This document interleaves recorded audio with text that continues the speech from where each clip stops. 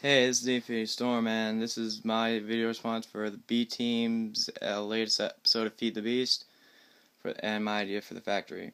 As far as powering the plant goes, I think that you should use nuclear slash uranium power and geothermic, and then if you can incorporate oil, because all three of those are kind of evilish in nature. Anyways, for like what it should look like, I would definitely go with the Minecraft scene. So you got mine carts, so you can have the whole Willy Wonka factory going on. I would love to see that.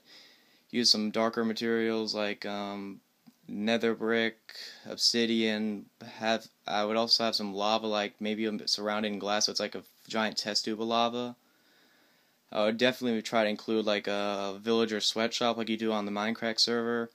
Maybe you steal some villagers from that one at the top of the giant hill. What else? Definitely use a lot of emerald blocks. That's still your guys' gimmick. You should keep that all the way. Use some of the I think it's the spruce wood, wherever the one you get from the tundra is. And definitely have like maybe a quarry underneath it or something. Maybe have jail cells with villagers in there, just to make it eviler. And then use like iron golems for security guards. Not much else to say. I don't know all that much about the mod because I haven't really actually used it yet. I've just done some research and watched a lot about my friends using it. Hopefully you guys will use some of these ideas. Anyways, keep up the good work.